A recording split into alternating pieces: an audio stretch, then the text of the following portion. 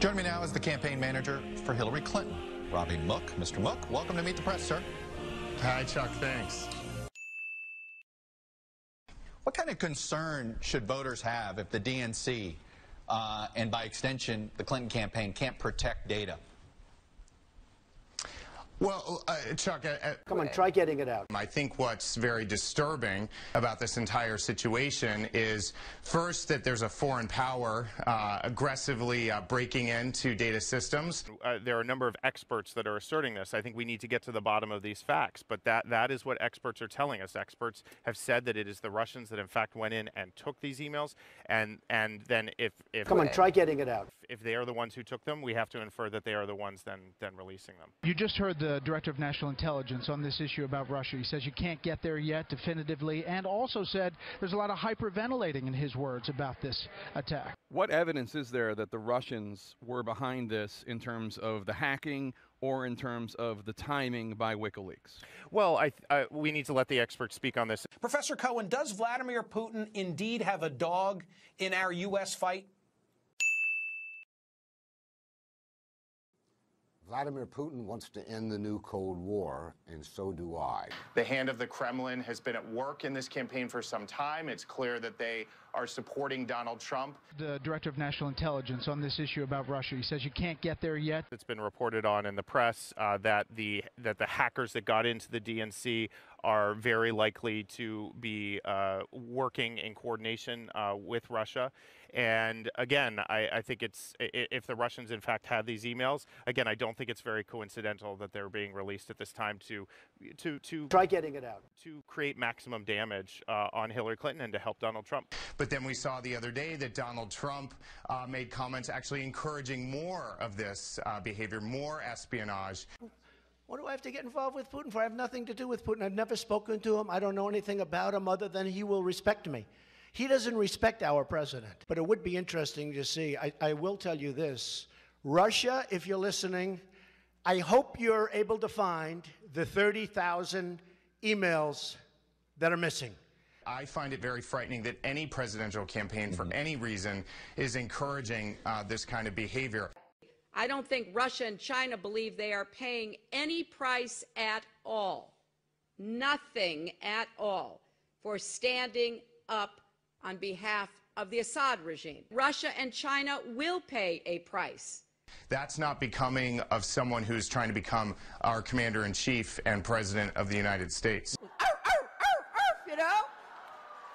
But look, he is running to be president of the United States, the person in charge of all of our armed forces, the person in charge of our entire national security apparatus. I think she was extremely careless. I think she was negligent. The fact is, we had 4 dead Americans. Was it because of a protest, or was it because of guys out for a walk one night who decided they'd go kill some Americans? What difference at this point does it make? Espionage is never a laughing matter. Yes, we came, we saw, he died. Did it have anything to do with your visit? No, oh, I'm sure it did. Right, but it's not okay for presidents to joke about espionage. Those messages disappear all by themselves. And that's disturbing. I know Bernie Sanders said that, quote, the American people are sick and tired of hearing about your damn emails. But there are a lot of people who are not. Well. Including FBI officials. Look, nothing, and I will underscore, nothing that I was sent or that I sent was marked classified. Secretary Clinton said there was nothing marked classified on her emails, either sent or received. Was that true? That's not true. Secretary Clinton said, I did not email any classified material to anyone on my email. There is no classified material. Was that true? There was classified material email. The hand of the Kremlin has been at work in this campaign for some time. It's clear that they are supporting Donald Trump.